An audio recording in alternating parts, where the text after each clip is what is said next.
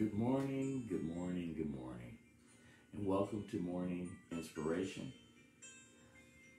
The low music you hear in the background is some music that I borrowed from a person who I've come to converse with and I consider a fellow believer in Christ, Carl Kohlhaas. Okay, before we go any further with Morning Inspiration, God bless you and good morning, Sister Evangelist Thomas. Before we go any further with Morning Inspiration, let us pray. Dear Heavenly Father, thank you once more and again for another day that you've blessed us to see. I thank you for life, health, and strength. I thank you for another opportunity, Father. I thank you for this platform. Please word my mouth and give me what to say to these, your precious people. And Father God, I ask that you forgive me of all my sins. In the name of your Son, Jesus, I pray. Amen and amen. And today we have an exciting topic for you. It's called Use Your Voice. And we will be coming from the book of Matthew, but I also gave two other books as reference for this. They are also, the book of Matthew is where we will be coming from. Matthew, the 3rd chapter, verses 1 through 4. You can also find that Mark, the 1st chapter, 1 through 7, and John, the 1st chapter, 19 through 23. So the person who I'm talking about today, or that we'll try to stir up your pure minds with, is John the Baptist. So let's read a little bit about John the Baptist.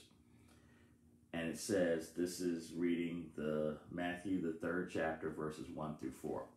And it says, in those days came John the Baptist, preaching in the wilderness of Judea, and saying, repent ye, for the kingdom of heaven is at hand. For this is he that was spoken of by the prophet Esaias, saying, the voice of one crying in the wilderness, prepare ye the way of the Lord, make his path straight. And the same John had his raiment of camel's hair and a leather girdle about his loins, and his meat was locusts and wild honey. Let's stop right there. And today I wanted to stir up your pure minds, and I wanted to talk about using your voice. We see here that John the Baptist was out in the wilderness, and he was preaching a message. Prepare ye the way of the Lord, make his paths straight. He was preaching a message about Jesus. He was telling others that Jesus was coming, and they were to prepare, they were to get ready. And today I wanted to encourage you, brothers and sisters, to use your voice. Use your platform to alert others of the coming of Christ, to encourage those that are lost to repent while we can still repent. Okay, we look at John and we see a couple things going on with John. Number one, he was out in the wilderness, so he had separated himself.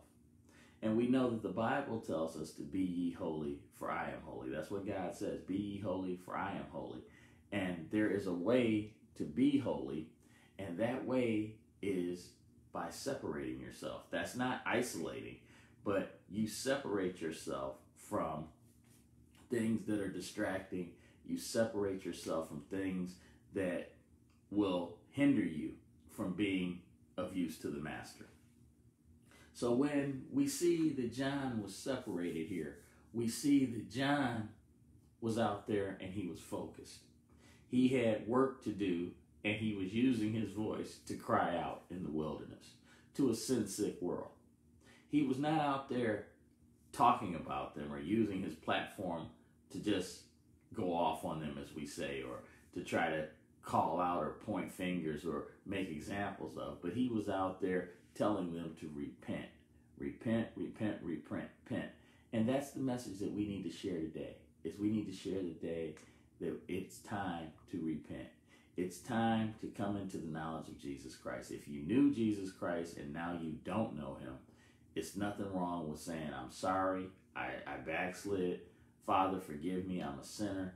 I need you, Jesus. I need your salvation. I need you. I believe that God sent you and raised you from the dead.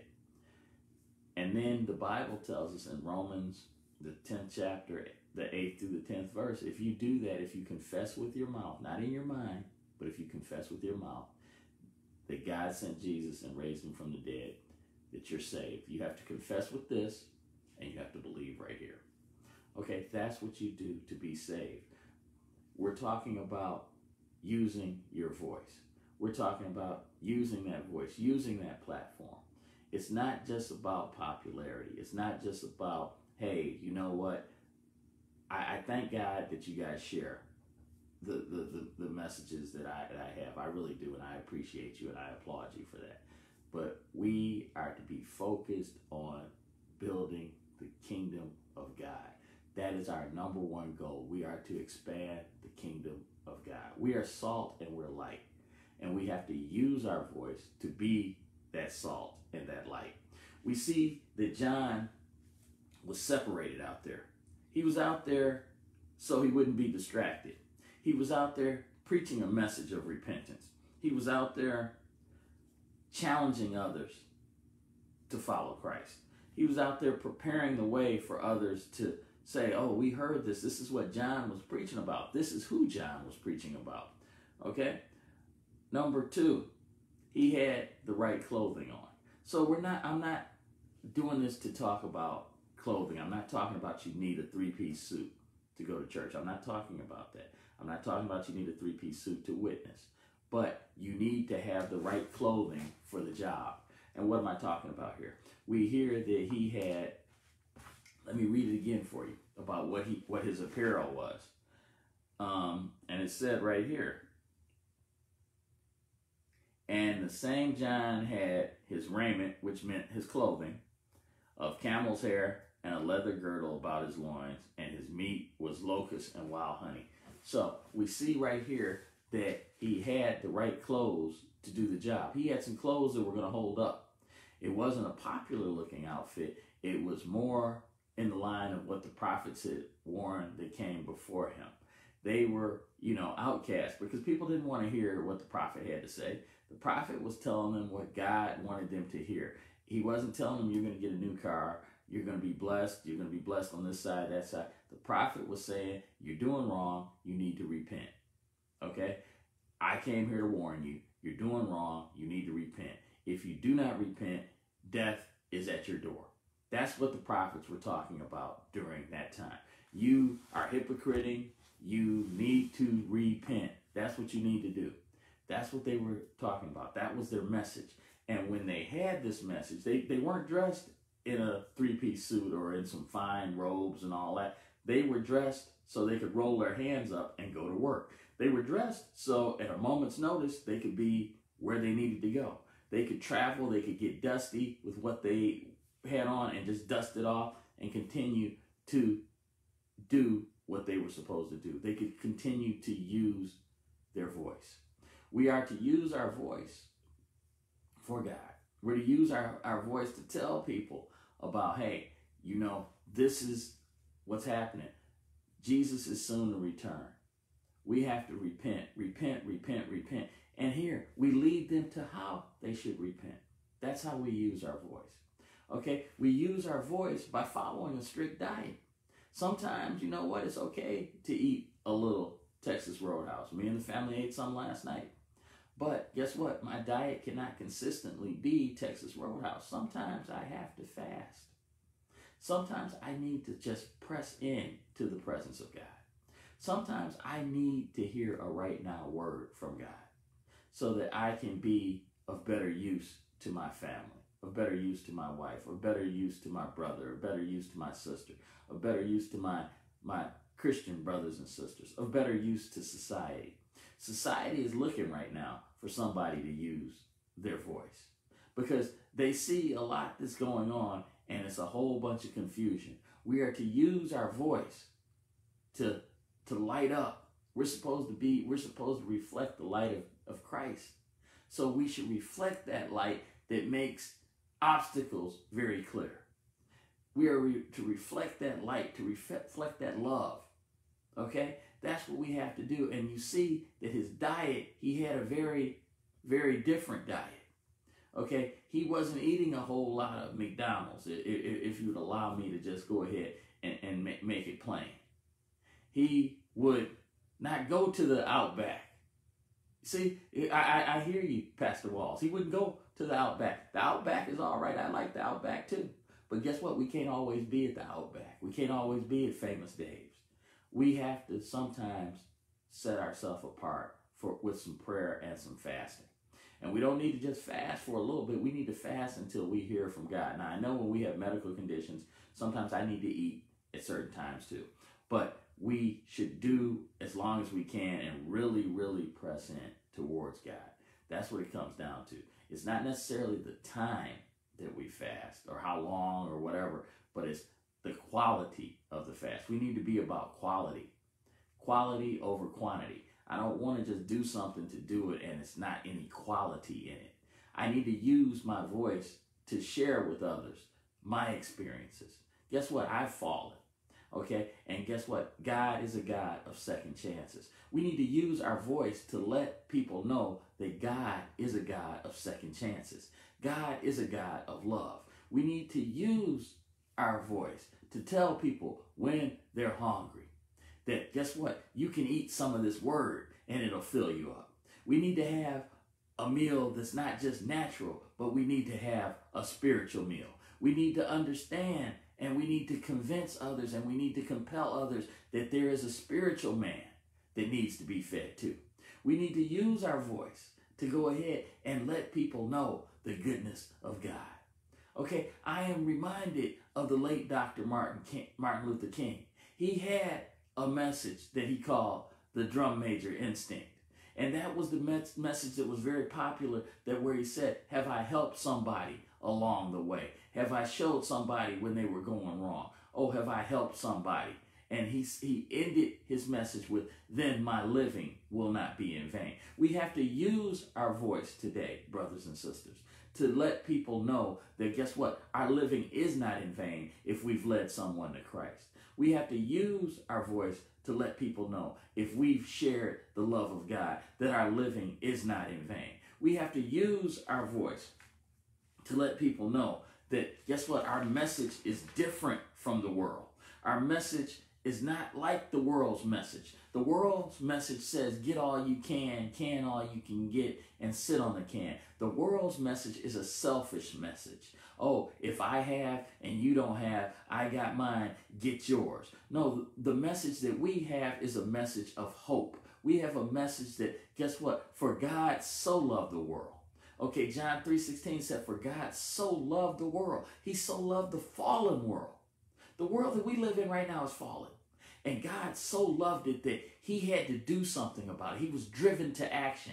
He so loved his creation that he sent his only begotten son, Jesus. It said, for God so loved the world that he gave his only begotten son, that whosoever. Oh, see, right now we need to start talking about the whosoever instead of just the whatever. Okay? It said, the whosoever believeth in him shall not perish, but have everlasting life. Now, I know a lot is going on right now. I know it looks like racism is just on the rampage. But if you really think about it, racism has been going on since you and I were born. It's been going on since our parents were born. It's been going on since their parents were born. It's been going on, if we kept going back, racism has been going on for a long time. But what we have to do is we have to conquer hate with love. We have to use our voice to let people know, you know what? I hate your sin, but yet I love that you have a soul. Because the Bible tells us that all souls are God's, and the soul that sinneth shall die. We want to tell that soul that, you know what? You don't have to sin anymore. And you know what? Sometimes you might get off the path, but guess what? You need to ask God for forgiveness. We need to use our voice to teach others. We need to use our voice to correct in love. We need to use our voice to go ahead and let people know, you know what? You can make it. We need to use our voice to encourage instead of discourage. We need to use our voice to let people know that there is a heaven and that there is a hell. And your goal is to miss hell and make heaven your home. We have to use our voice to tell them that it's not always going to be easy. But guess what? In the end, we'll understand it by and by. We have to use our voice to go ahead and shine light on dark situations. We have to use our voice when one who is a brother or sister in Christ has been overtaken in a fall. We have to use our voice to restore them in love. We have to use our voice to move beyond the situation we're in. We have to use our platform. We have to use our voice in the right way. We have to use our voice as a good servant. We have to use our voice. We have to use our voice telling people that Christ is soon to return. We have to use our voice today. And today I just came by to stir up your pure minds because we see that John is talked about in the gospel according to Matthew, the gospel according to Mark, and the gospel according to John. We don't really hear any mention of John out in the wilderness in the gospel of Luke, but that's okay because we get enough in the books of Matthew, Mark, and John. And we know that when we see this, we see that he was out there preaching in the wilderness. Okay, he didn't have all the conveniences of the temple. He didn't have probably a comfortable place to do, but yet he was out there using his voice. He was described as one crying in the wilderness. We need to be described as somebody in this wilderness, in this sin-sick world, in this fallen world, that's a chaotic wilderness. We need to use our voice to say, you know what? You can do better than this. You know better. Let's do better. We can use our voice to say, you know what? Jesus still saves. He saved in 1968, the year I was born. He's still saving in 2020. We can use our voice to tell others that, you know what? We're in a pandemic, but God is over the pandemic. We can use our voice to let people know that, you know what? I love you and I'm thinking about you and I'm praying for you. We can use our voice to encourage others, to inspire others. We can use our talents for the Master's work. That's what we can do. God bless you and good morning, Sister Tyler. We can use our voice today. You know what? We can use our voice. We can use the fruit of our lips to honor the Master. We can use the fruit of our lips to praise God. Oh, we can use our voice today. That's all I came by to tell you today. I came by to stir up your pure minds and let you know that we can use our voice. We don't want to misuse our voice. We want to use our voice the correct way. We want to use our voice to proclaim the good news, which is the gospel, which says that Jesus was born of a virgin. He lived and walked on the earth and had a ministry, and then he was nailed to the cross. But after 3 days, he got up and he went back to heaven, but he's coming back again. We can use our voice to tell the blessed story. We can use our voice to share our testimony. Oh yes, we do have a testimony. God has done something for all of us. We can use our voice to let people know that we know him as a healer. We can use our voice to let people know that we know him as a friend. We can use our voice to let people know that he was our doctor in the sick room. We can use our voice to let people know that he's been my lawyer in the courtroom. We can use our voice to let people know that he is the potter that wants to put us back together again. We can use our voice today. And I encourage you and I challenge you today to use your voice, to use what God has placed in you, okay? To use it. It might not always be popular. We see that John was not popular because he was out in the wilderness talking about repent, repent. When people hear the word repent, nobody wants to hear about repenting. We always want to be right. And that's just naturally in our fallen nature. We have a nature to want to be right. Sometimes we'll argue and we don't have a leg to stand on, as they say. But we are determined to be right. Okay? We can say it's hot out. Somebody will say it's hot outside. It ain't that hot because it's not a certain degree. That's not what the subject was. The subject was it's hot outside. You can just agree. If you don't agree, you don't have to say anything. Sometimes we need to learn how, when we're using our voice, sometimes we don't need to say something. Sometimes we should just listen. Sometimes we should just be still. We don't have to say something all the time. But when we have something, we have to say, use our voice. Okay, right now, we want to pause because I see that we need a prayer request. We are going to pray for Brother Amos Gilmore. Dear Heavenly Father, we thank you right now for this time, for this platform. I ask right now that you touch Brother Amos Gilmore. Father God, you know what he has need of even before we ask, but we're standing in the gap right now, Lord. We're coming together and we're praying for him, Father. Lord, you said where 2 or 3 are gathered together in your name, Lord. And we have the number right now because I see with the video that it's 2 plus me, that's 3. We are gathered in your name, Father. We're not here doing foolishness. We're gathered in your name. We're asking right now that you touch Brother Gilmore from the crown of his head, Father, to the soles of his feet, Lord. Lord, we ask that you restore him right now, Father. Whatever is going on right now, Lord, we ask that you work it out like only you can, Lord. Lord, you are the problem solver, and we thank you right now, Father, for showing up and showing out, Lord. Lord, we know when you speak the word, Lord Jesus, that instantly it's done. We ask right now that you speak your word, Father. Lord, you are the word, Lord Jesus. And we ask that you just speak the word, Father. Oh, speak the word, Lord Jesus, and raise him up right now in the name of Jesus, Lord. We thank you right now, Lord, for what you're doing with Brother Amos Gilmore, Father. Lord, we thank you right now, and we give you the praise, Father. Lord, on Morning Inspiration, we're here to inspire, Father. We're here to pray for each other, Father. We're here to encourage each other, Lord. Lord, I thank you for this one day a week, Father. But we can do a lot in one day, Lord. Lord, and we thank you right now for this time. We thank you for prayer, Father. Lord, we thank you for this prayer request, Father. While we're praying, Father, I ask that you touch each and every one who is watching this video, Father. I ask that you touch each and every one that shares this video, Father God. Lord, I ask that you compel those who are unsaved to say, what must I do to be saved, Father? Lord, I ask that you encourage and you inspire the ones that are already saved, Father. Lord, I ask that you speak to them in a special way today, Father. Lord, I ask that you show up and show out like only you can, Father. Oh, we thank you right now. And I partner with Evangelist Thomas, and I partner with Joy Tyler, and I partner with Sister Hemphill, that we are speaking those things as though they are. We're speaking healing because there's life and death in the power of the tongue, and we are speaking life this morning.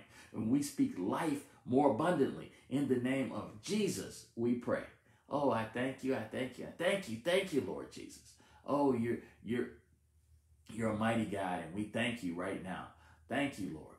Oh, and right now, as we're closing, as we're wrapping up Morning Inspiration, this is what it's all about. When you have, good morning, Sister Hemphill. When you have a prayer request, please just type it in the thing and we'll pray. I don't need specifics. I just need the name and the person that needs prayer, and we'll go to God in prayer because it's told that we can boldly approach the throne of grace. And that's what it's all about. It's all about loving on each other. It's all about caring for each other. And it's all about doing better than what we were doing before. That's our goal. Our goal is every day to do better. Not go back, but do better. Let's press towards the mark. Let's press towards the mark together. Let's encourage each other. Let's love on each other. Okay? Let's do it. We can do it. We can do all things through Christ, which strengthens us. It's not about us. It's about Christ. And I just wanted to stir up your pure minds this morning. And we do have a new time. We do come on every Wednesday. I'll be on every Wednesday at 6 a.m. And sometimes if the Lord moves on me, I will be on Saturday. So that's the new time format. It will be 6 a.m. and we'll stay as long as, the Lord gives us strength during that Wednesday time frame. And then sometimes it will be on Saturday. And I just wanted to encourage you, if you're saved, God bless you. And guess what? I know sometimes it gets hard, but you can make it. You can do all things through Christ that strengthens you. And if you're unsaved, I challenge you, I compel you right now to get saved. How do you get saved if you're unsaved? It says it in John 3:16, for God so loved the world that he gave his only begotten Son, that whosoever believeth on him shall not perish but have everlasting life. It says that, and then it tells us in Romans 10th chapter, the 8th through the 10th verse, it says, if you confess with your mouth that God sent his son Jesus and raised him from the dead, that you shall be saved. We have to confess with this. We can't just think it up here. It's okay to start thinking, I need to get saved. Yes, you're doing the right thing, but now you got to open your mouth and you got to say, I'm a sinner. Lord, forgive me. That's what we have to do. Okay, because you confess with your mouth and you believe in your heart. And that's what it comes down to. We have to press towards the mark of the high calling. Amen, Sister Tyler. That's what it comes down to. And with this morning inspiration, we want to kind of set the atmosphere, if you would. We want to encourage each other. And this is Wednesday, and they said Wednesday is hump day. So sometimes we need a little help getting over the hump. Is that all right? Okay, that's what it comes down to. God bless you too, Sister Evangelist Thomas. God bless you, God bless you, God bless you. I thank God for you because you've always been an encourager. God bless you. And that's what we have to use our voice for.